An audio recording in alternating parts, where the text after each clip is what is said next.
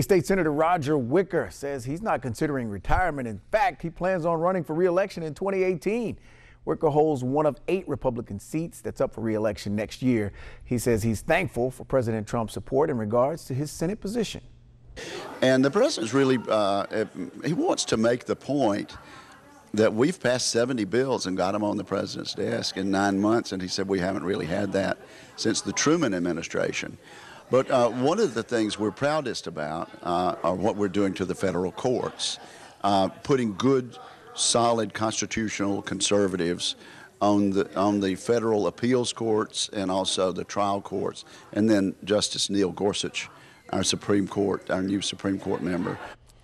Wicker says he is ready to see through and follow up with the continuing achievements in 2018.